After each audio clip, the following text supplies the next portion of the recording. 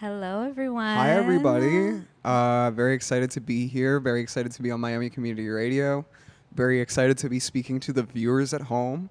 Um, we are with Art for the People. We're on the Art for the People Political Education and Propaganda Committee.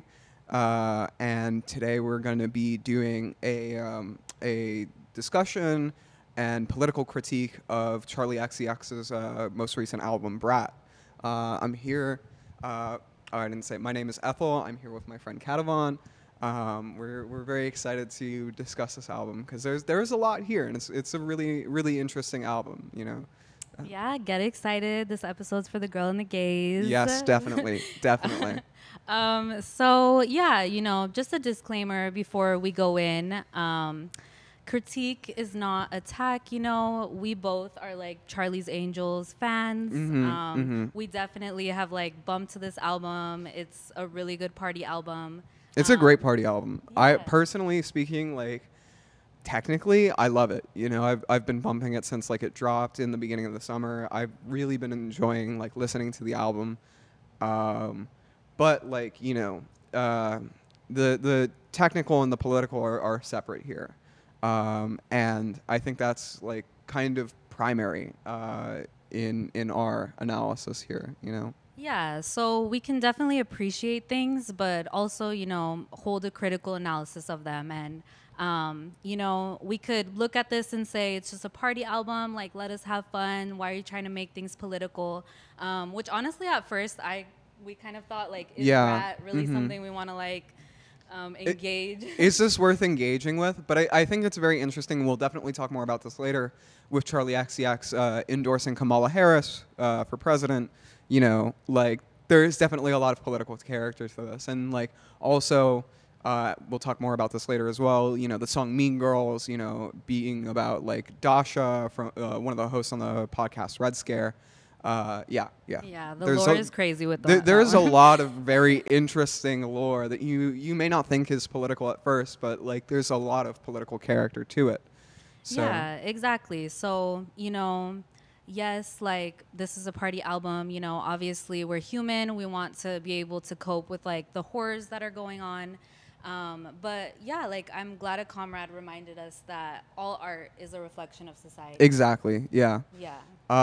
Just that, like Kativon said, all art is a reflection of society. We get culture from, the economic base of society that drives most creative fields. And everything we do is stamped with the brand of a class, and a question I feel like we should be asking ourselves, not just for this piece, but for all art pieces, is what class is this serving?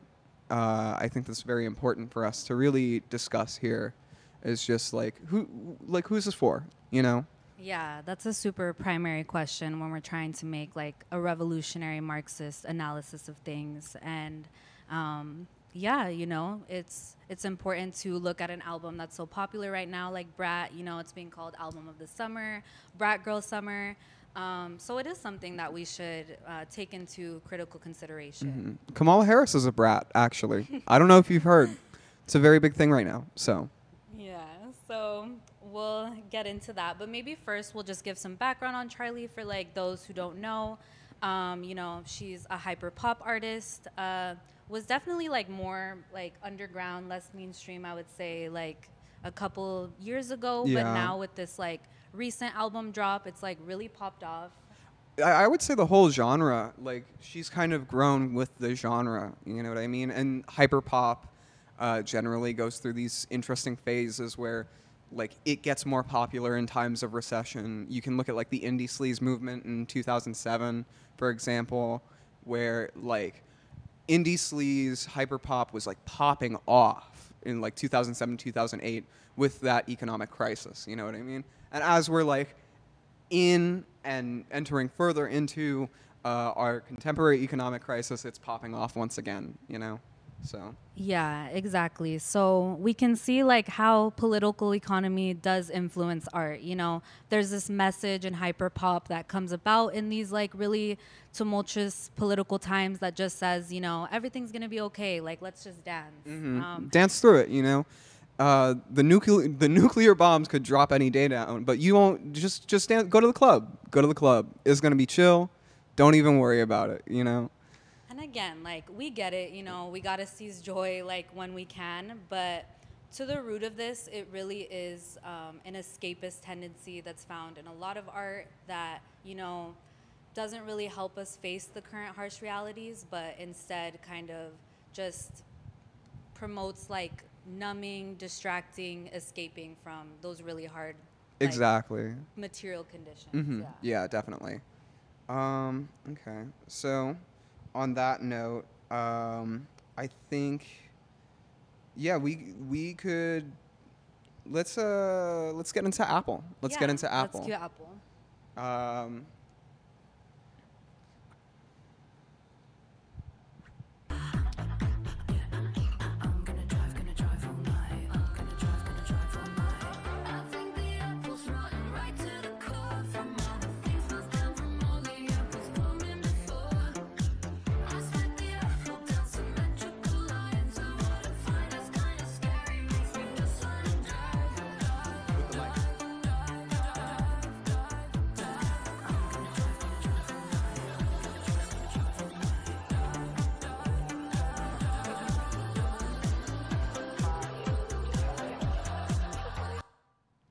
okay. So, I think in Apple, Charlie's actually doing something really interesting, and people have made tons of memes about it. The Marxist, Charlieist, Kamalaist dialectics. Where it's like she's talking about, she's using the metaphor of like an apple to represent like a sort of a struggle, and splitting the apple as being like separating the good and the bad, or like the splitting of one into two, you know. Yeah, exactly. We kind of wanted to touch on this one. It's kind of been a really popular one, like a dance blew up on TikTok for it. And it's, it's one of the songs on the album that kind of touches on like deeper concepts, trying to face and like heal from generational trauma.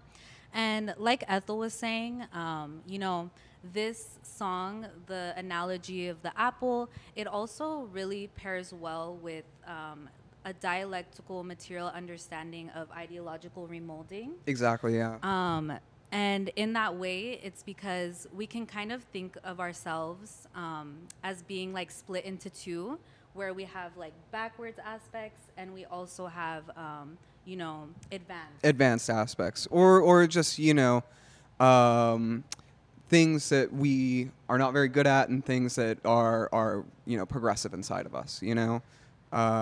So, like, with that, Charlie's really questioning on this song, like, oh, is the apple rotten to the core? Should we just throw it out? Are there aspects that we can take that, like, are genuinely helpful and healthy and progressive that we can, incorporate into our lives?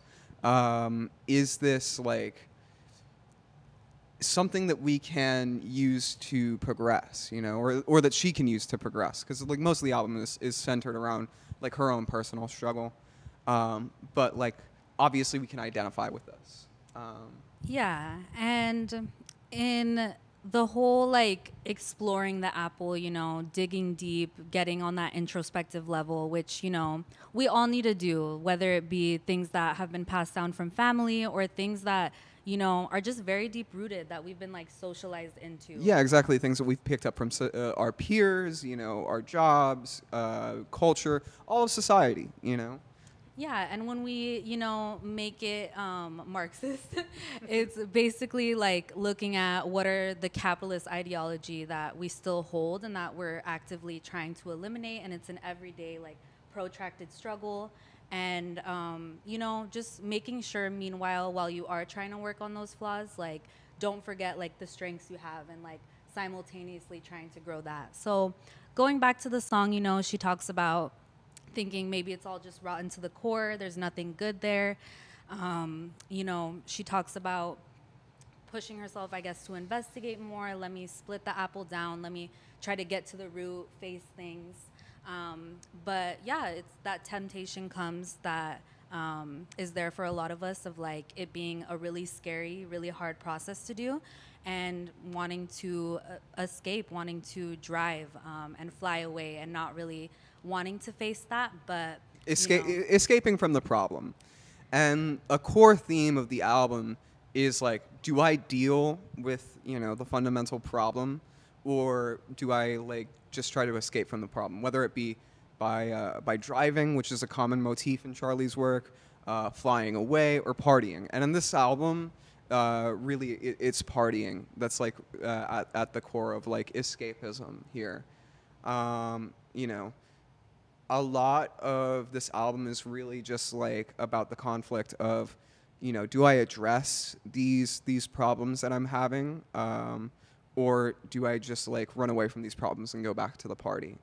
yeah, and also like asking ourselves like what are the conditions that would like lend itself to more of that like ideological transformation. Exactly, because we all struggle with these things internally, but we need external conditions, a community of some kind, people around us who are there to help us in this struggle, like in any struggle we may have, especially like with ideological struggle, to really combat backwards ideas, capitalist ideas that exist inside of our brains, and bring forward working class ideas that are actually like progressive and work towards helping you know the mean of society. Yeah, so exactly. Like it does get really overwhelming and scary when we're having to do this alone. But Exactly. a good example is like on our last meeting in our political education committee, we really took this seriously. We wanted to analyze ourselves, divide ourselves, really identify what are our main strengths and weaknesses, and how can we support our comrades in trying to transform. How can we develop our strengths and eradicate our weaknesses. And what that looked like for us was like we all made lists of like what our individual strengths and weaknesses are, and just had like group discussions about them, where it was like a very open critique of like the things that we struggle with, ideologically, and that's not just like political positions that we have, right? That's discipline. That's how we act in the world. Where do these behaviors come from, and what is at the root of those behaviors? Like that's really the important thing. And those struggles are very difficult and scary to tackle, because everything in society is telling us that this is okay. That like that these aren't really worth caring about. That like everything's gonna be fine. Just don't worry. Yeah, it's easy to just disengage from that process altogether of not wanting to take those like next steps of growth and transformation. I'm thinking about like how Charlie talks about her own parents in the song and how she's just like, they don't get it, they don't listen, they don't understand me. So it's kind of showing that, yeah, when you don't do that work, that's when the generational trauma continues to be passed down. Mm-hmm. So it's really important for us as revolutionaries to engage in that mental battlefield constantly and have the support from comrades to do so. Definitely. I think one of the most important things here is really having the support from like comrades who are willing to go through this ideological struggle through with you. Because that is one of the things that will assist, your own personal development the most, is like having people around you who are willing to celebrate your strengths, and really, also looking to help you like eradicate your weaknesses. Yeah, it was really cool. Like I had comrades name strengths that like I didn't see previously, and yeah, like recommend different support that I couldn't have gotten on my own, and it's like accelerated my development tremendously. 100%. Mass orgs, y'all, join them. Yeah, Get some revolutionary comrades. And maybe also like a shout out to the song Back to Back. It also deals with like similar themes of wanting to engage in that ideological like transformation, not wanting to fall backwards into like old toxic beliefs and like patterns. Um, and yeah, just again, like in her line in that song, she talks about like having to constantly break herself down, build herself up. Definitely like, you know, reminiscent of having to like break down all of the like ruling class ideology that we've inherited, and you know, actively telling yourself like not to go back to the backwardness, but it happens, you know.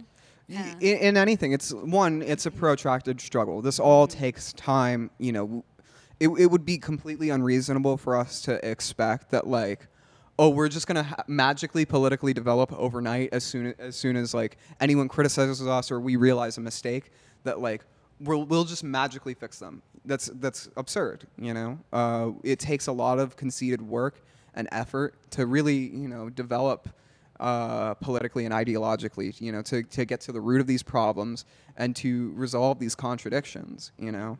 And this is something where, like Charlie says, you know, breaking yourself down and building yourself back up again, like you will take steps forward on and you will take steps back on, you know. It's not a linear process, you know. One day, you know, you may advance, one day you may fall back, and it's really having your comrades around you that like develops, you know, hey, you know, you're backsliding, you know what I mean? Why is this happening? What's at the root of this, you know? Or like, hey, you know, that was a really good thing that you just did. You know, I want to like let you know that was like really cool, and support you in that. So Yeah, and something I appreciate about like this like Marxist culture of like critique and support is it really also helps you like fight against perfectionism, because we are able to like recognize our errors, but that like it's a learning lesson really, and that, you know, we're kind of always gonna have these like advanced and backwards aspects, and instead of getting so bogged down on our faults, like we can also focus on the strengths and growing those. And yeah, it's a really refreshing, like helpful way to look at it. yeah, exactly. You know, it's one of the most healthy ways to look at development that I've ever encountered in my life. So Yeah. And speaking of, you know, kind of addressing conflicts and tensions yeah. between people and songs, maybe we could now transition to talking about Sympathy is a Knife. Also very interesting lore with this one. A lot of very interesting lore. I can't wait to get into that. So let's go ahead and jump into it.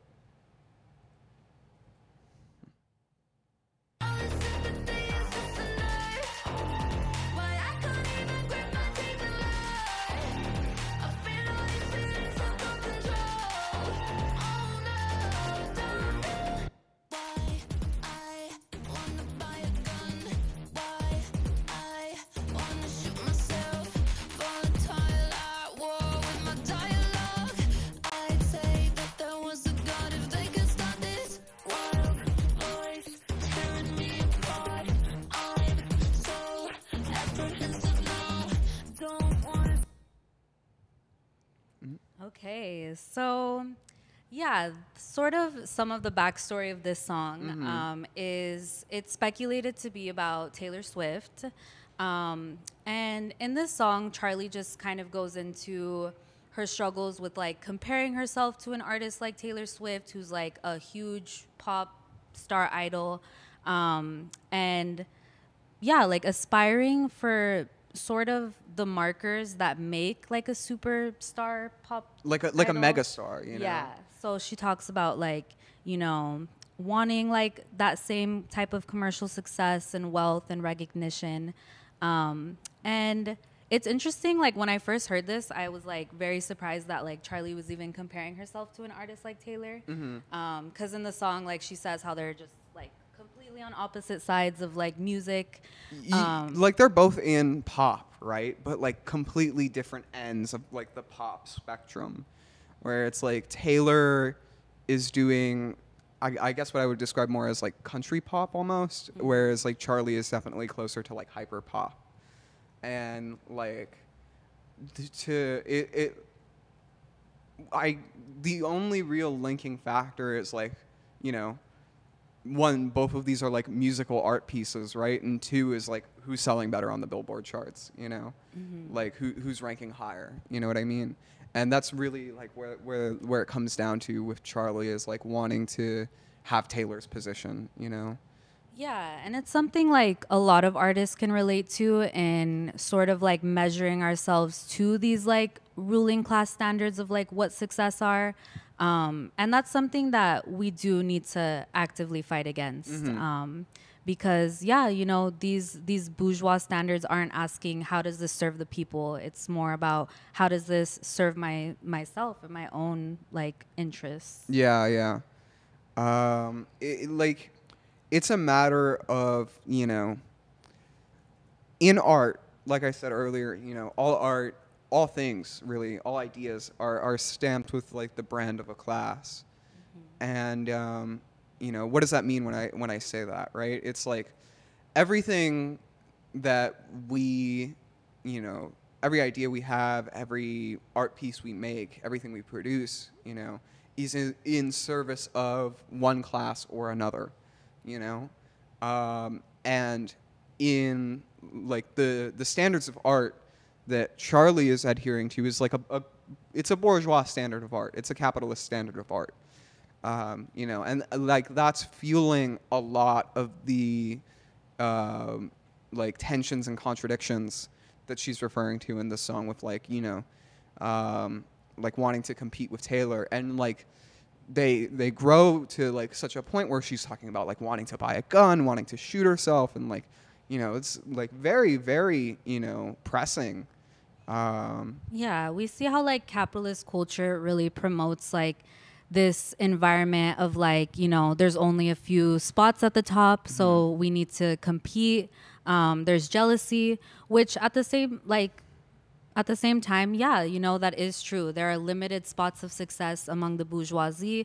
They're a minority. They're going to stay a minority while, you know, they continue to exploit the masses. So in that sense, it does make sense. But also, like, Charlie has really interesting, like, contradictions as an Yeah, artist. yeah. You know, in her earlier years, she talks about how like her main motivation as an artist was to prove to people you don't have to be like a commercial big success. You can just like do your own thing and like make music that makes people a bit mental. Like it was just, you know, about like having fun, being yourself, not sort of selling out to the industry.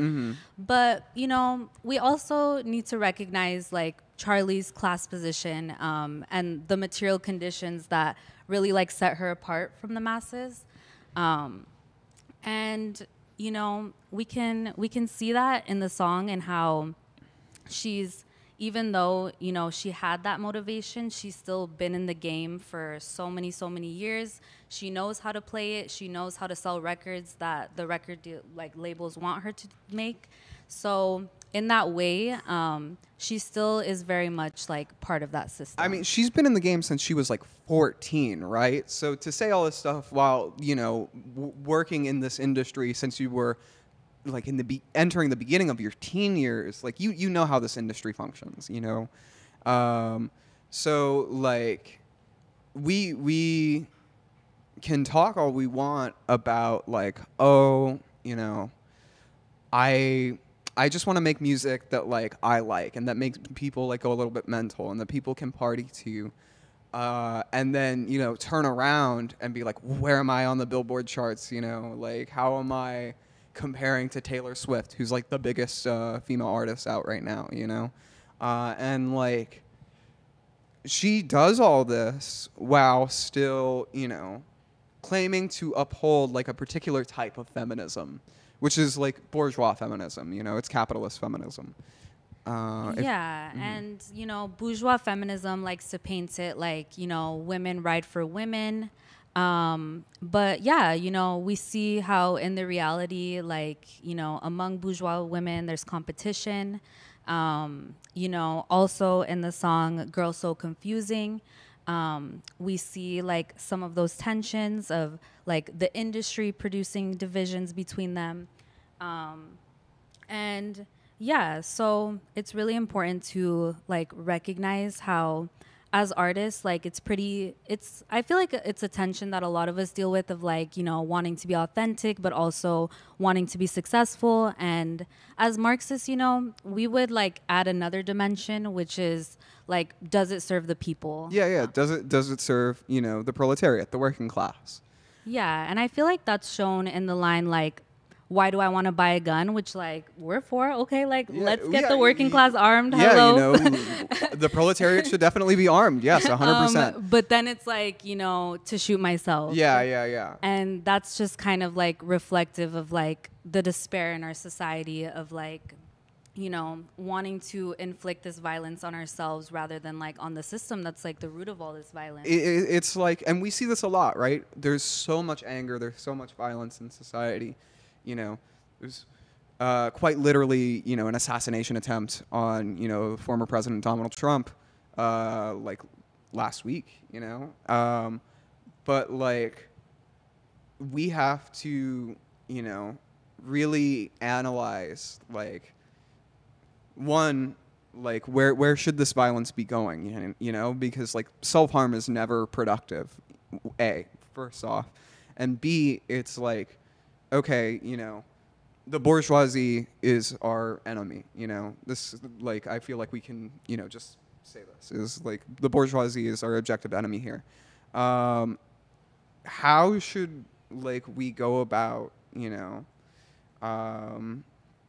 like attempting to overthrow the bourgeoisie, is like an assassination attempt something viable? No. We've seen this over and over again. You take one down, another one will grow in its stead. You know what I mean? An assassination attempt does absolutely nothing to deal with like state machinery or anything like that.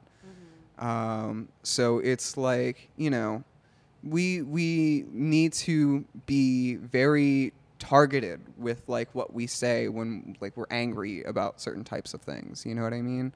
It's like, where should this anger go?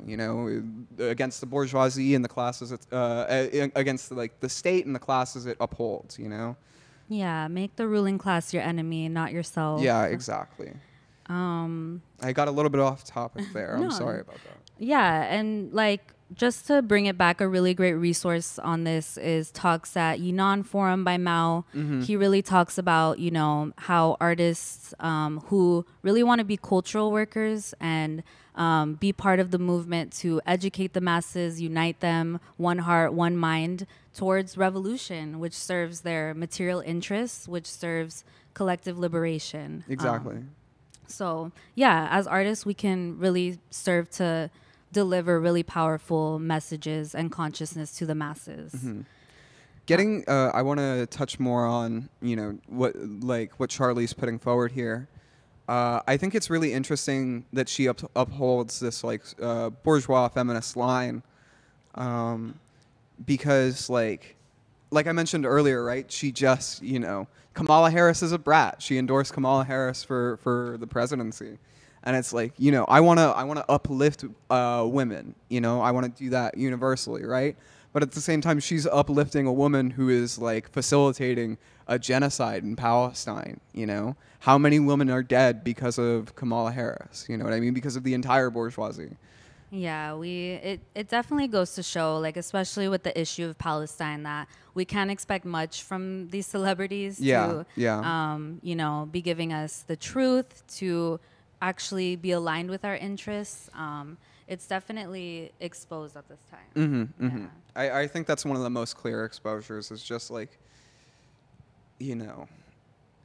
any representative put forward by the bourgeoisie is not going to be in our interest. You know what I mean? We could talk all day and night about like, who's like marginally worth by an nth of a degree, like mm-hmm. Kamala Harris or Donald Trump, when it's like, it's a very similar position, I don't want to get mired down by the details of that right now, so let's move on. I mean, definitely relevant, like, like the bourgeois feminism point.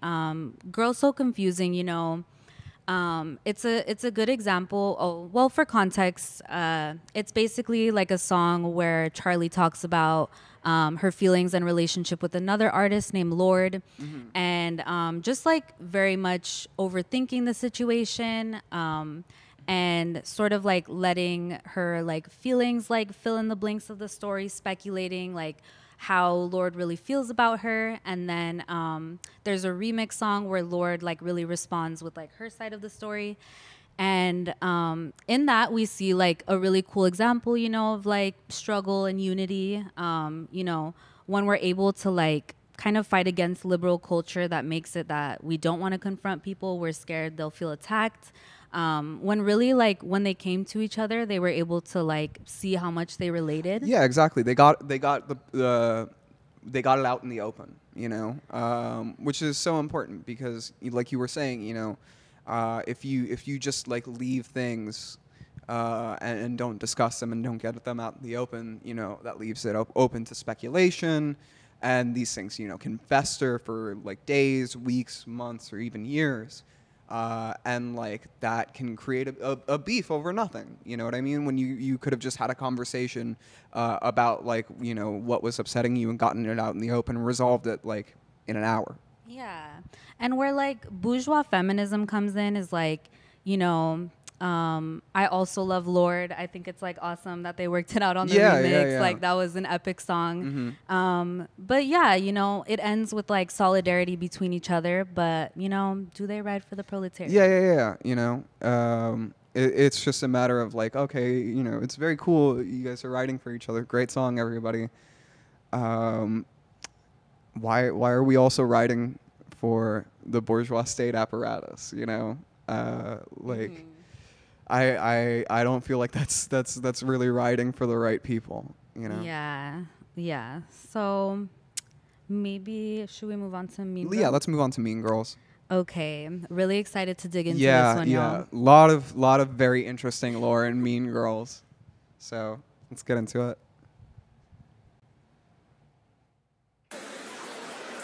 Yeah, it's 2 a.m. and she's out there in a sheer white dress, wearing last night's makeup, all coquettish in the pictures with the flash on. Worships Lana Del Rey in her AirPods. Yeah, she's in her mid-20s, real intelligent, hedonistic with the gravel jaw and dead eyes. You say she's anorexic and you heard she likes some people say it. Think you already know it, but you don't.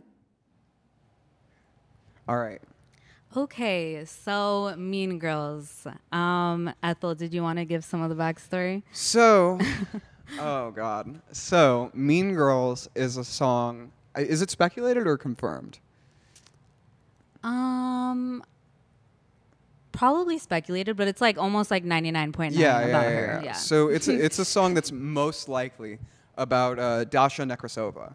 Dasha Nekrasova is one of the members of the Red Scare podcast.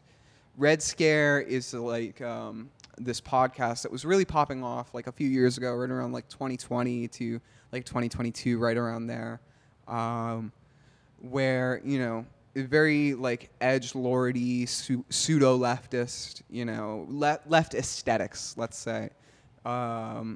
They would come together and like discuss, you know, political issues, culture, art, things like that, and like really just have like a horrible lens. For some more added context, Red Scare is financed by Peter Thiel. For those who don't know who Peter Thiel is, Peter Thiel is one of the founders of PayPal. He has like a very strong root in the whole like dime square art movement that was popping off a few years ago, and has funded like a lot of anti-woke art deliberately. He's like a major propagandist and a very good one. You know, he's very skilled in maneuvering his propaganda. You know. Yeah, so we see like how invested the ruling class is in like producing a certain art, and yeah, this whole like dime square arts movement that Ethel referenced, it's like this weird like niche gentrified neighborhood like in New York and basically like that's where a lot of like these influencers like hub, and their whole thing is about like, you know, having this like really cool aesthetic, like with Red Scare, like it's all about like having this like edgy leftist aesthetic, but not really challenging any like capitalist ideology, still very much aligning with like rightist thought. And you can see why, like, surprisingly, like celebrities really gravitate Oh, towards yeah, that yeah, yeah. podcast. Like they Because want to be like progressive, but like not. it's cool to do, you know? It's like, oh, your favorite niche micro internet celebrity like popped up around here. Like, isn't that interesting? You know, like this like mega celebrity is actually also interested in that. Why would that be? You know? Yeah, and like throughout the song, we see like it is just kind of purely like about like a brat aesthetic. Like it's not really like it's all about like the coquette and like the big crosses and like these micro trends, which like sort of like a common theme in the album is like this like propping up, glorification, worship, whatever word you want to use, of like influencers, celebrities, and really like something about these like influencers is they really do feed into like capitalist marketing, you know? Yeah. Like with the coquette trend, with the 90s trend, with this like, you know, cross wearing trend, it really promotes a lot of like overconsumption of fast fashion.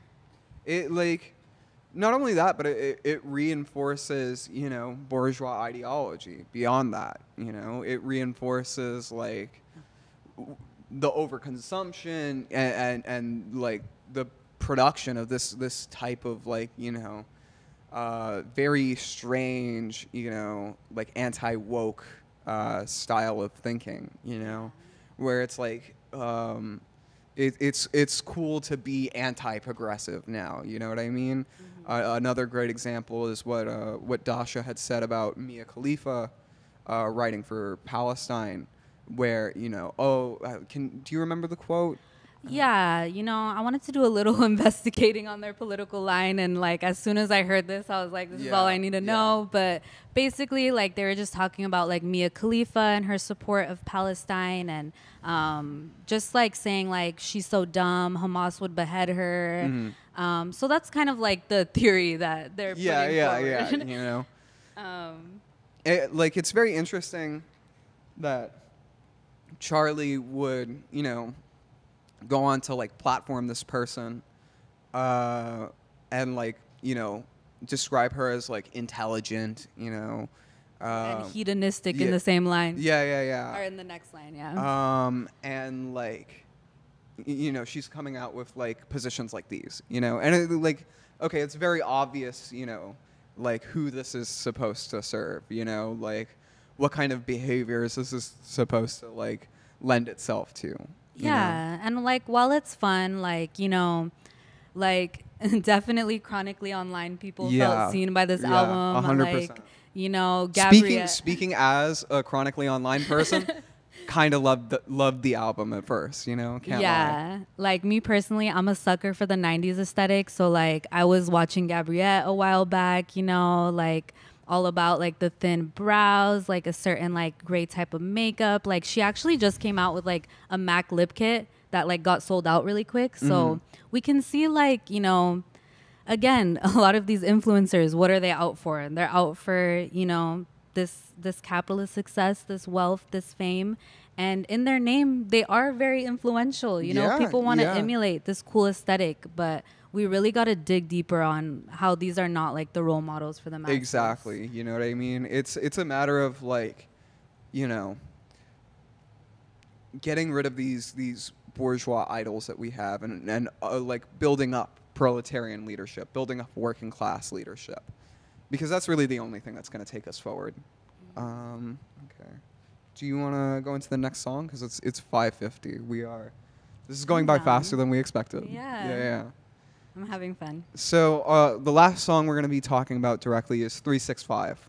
365 is the song that ends the album, and it's also a very interesting song, and we'll get into it more after we play it. So go ahead. I look hot when I'm, no, I really don't stop when I'm Gonna jump when it drops when I'm down 999. It's a good time. Who the fuck are you? I'm a brat when I'm bumping that. No, I wanna hear my track. Are you bumping that? Till the windows crack, I'll be bumping that. No, I'll never go home. Don't sleep, don't eat. Just do it on repeat. Keep. When I'm in the club, yeah, I'm 365 party girl. Should we do a little key? Should we have a little line? Gonna go real wild when I'm meet me in the bathroom if you're 365 party girl. French manicure, wipe away the residue. Keep. Okay, so 365 is the song that like caps off the album, you know? And the whole album, Charlie is like really, you know, diving in and out of like her own personal contradictions, right? You know, these desires that she has to like be a mother, to be a better friend, and then just like going from there like straight back into partying, you know? And like in 365, she moves back from like this very introspective position of like, you know, really investigating these contradictions straight back into the party, you know, immediately. And it begs the question, like, does she ever, you know, go on to resolve these contradictions she has, get to the root of these contradictions of like, you know, why do I feel so scared to be a mother? You know, why do I not feel like I'm being, you know, a good enough friend to my friends, a good enough feminist, you know, all of these things. And she goes like from those thoughts, instead of like really diving into the root of them, just straight back into the party. Yeah, you know, we see when there's no mention of revolution, kind of, there's no resolution. There's no resolution. There's no purpose. And purpose is something that she's searching for through the entire album. She thinks particularly that she'll find it in being a mother. And, you know, does she dive down into like what is the root of like why I think this will give me purpose in some way? You know, no, she doesn't. She like, it's very fearful. You know what I mean? It's very fearful. It seems like she's really afraid to like resolve these contradictions in any meaningful way. Yeah, and that's why like it's kind of like when you do like take a deeper analysis of things, like you kind of get really like left unsettled by like the overall album. Like Ethel and I were talking about how after analyzing it, like it is kind of sad. Yeah, it's a really sad album after you take like a deep look into it, after you really investigate its contradictions. It's an incredibly sad album, you know, because she's really diving into a lot of like real problems for her, you know, all of these like desires and fears that she has, and then she just backs away from it, you know. It like loops back around. Like I think it's a very interesting that like the album starts with 360 and ends with 365, both big bumping party songs, and like to me it just seems like her not resolving this contradiction is just starting this loop of the album over, you know. It's like she is going to, you know, go through this whole process over again and like have it be more intense, you know? Yeah, like she talks about how what a brat means to her is someone who is insecure, but they cover it up by like hyper confidence. Exactly. And we really do see like this theme, you know, there's lots of insecurities, there's struggle, but at the end of the day, it's about, you know, masking it. It's about, you know, society's collapsing, but like all we can control is, you know, looking good, dancing, I'm gonna go to the club. At the club. And I'm gonna do a bunch of drugs at the club. You know what I mean? And while like, you know, I was for that. I was like, yes, like brat girl summer. Yeah. At the same time, you know, we don't have to like resign to that kind of like helplessness. Escapist helplessness, you know? These types of things, you know, come out of fear, out of like not wanting to investigate your own personal contradictions, the contradictions of society, and really looking towards like how can we change society, you know what I mean?